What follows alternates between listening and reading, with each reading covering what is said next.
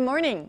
It was another start with much colder than average temperatures, but should become much more bearable by the afternoon.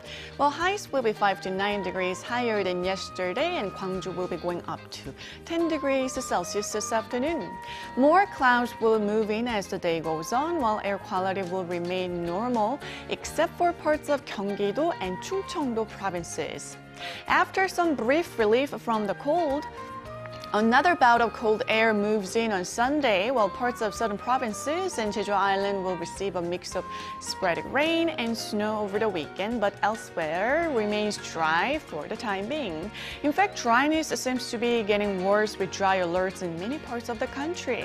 And there have been frequent reports of wildfires across Korea, so please take precautions against fire at all times. With that, here's a look at the weather conditions around the world.